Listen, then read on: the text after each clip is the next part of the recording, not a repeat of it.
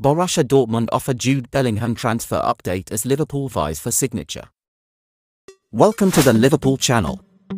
If you are a faithful fan and want to stay on top of everything that happens with the Reds, subscribe to the channel and click the bell not to miss anything.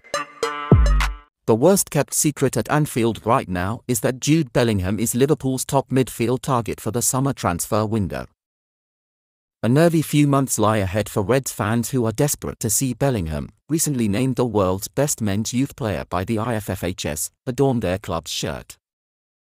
Jürgen Klopp's side is set to do battle with Spanish giants Real Madrid, as well as reigning Premier League champions Manchester City, plus anyone else who feels they can afford him. Much like Liverpool, Dortmund is currently locked in a struggle to qualify for the Champions League, and is also preparing for a round of 16 tie, theirs being against Chelsea rather than Real Madrid. It seems, then, that the interested parties are biding their time and waiting until the summer, aware that BVB is unlikely to sell the teenager midway through the campaign. Indeed, Dortmund sporting director Sebastian Kehl has told German magazine Kicker that no bids have arrived for the Englishman just yet. "There is currently no pressure," he said. "Jude wants to concentrate fully on football. And by the way, there are no offers at all.